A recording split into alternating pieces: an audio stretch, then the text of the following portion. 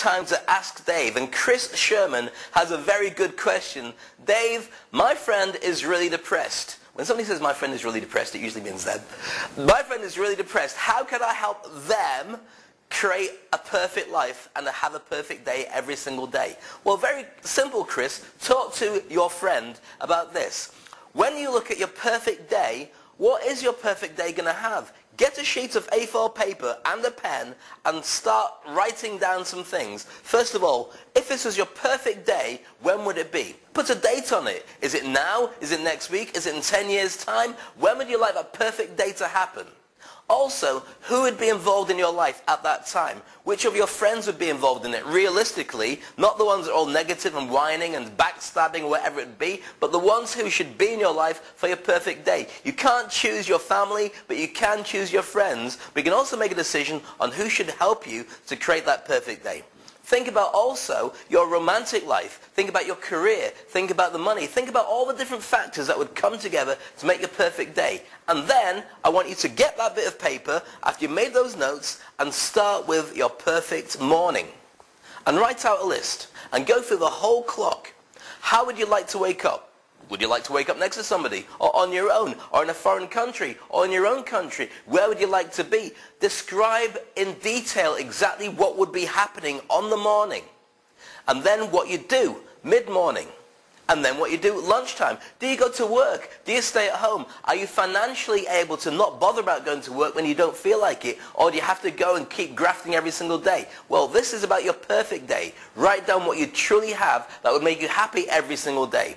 Where would you go? Who would you meet for lunch? Who would be in your life then? Who would you like to be knocking about with? Maybe it's your mate Jim, or maybe even better, it's Sir Richard Branson or Madonna or Lady Gaga or any of the people featured in this show. Maybe it's me. Write down who it's going to be.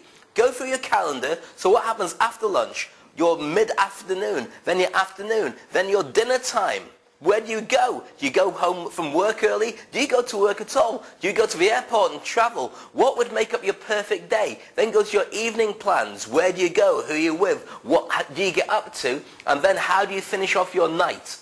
Are you drunk? Are you sober? Are you partying? Are you chilling out? Are you going out for a walk with your dogs and looking out onto a beautiful sky and it's all quiet on the hillside and in your chateau and you're looking down onto a river and a lake and all your, I don't know. Whatever it is, write it down as your perfect day. Why should you do that? Well, very simple. Write it down because if you don't do it and you don't commit it, you're going, I want my day to be better, but I've got no idea what it is I'm actually trying to create. Write it down like a film script. So you're talking about exactly how it is that you as the hero or heroine goes through that day. Now once you've got that, stick it up somewhere and look at it on a constant basis. Maybe you want to even narrate it or put together some pictures like a vision board of all the things that should involve your perfect day.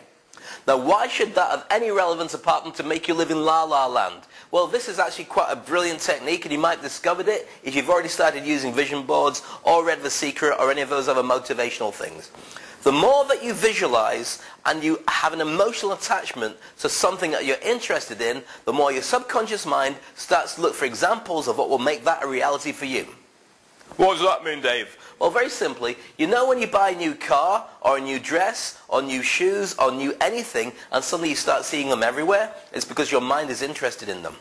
When you write down and commit your goals, or what you truly want to have, and you put visual pictures in as well, your supercomputer starts to look for examples of what will make that a reality for you. A great example of that is when you walk into a bar, or a nightclub, or a restaurant, and the noise is really loud, and you're looking for your friends, and it's so overpowering you think, I'll never find them. Then you hear your voice being called, you turn around, and you see your friends. Now you shouldn't have been able to hear your voice over the din of the music, but when your mind is looking for something specifically, it will go through all the clutter to find what's right for you. So the very simple answer to this is, Chris, you have to work on your perfect day. Get a piece of A4 paper, start working your way through exactly what you want from your perfect day, and then you can reverse engineer all that to be reality for you.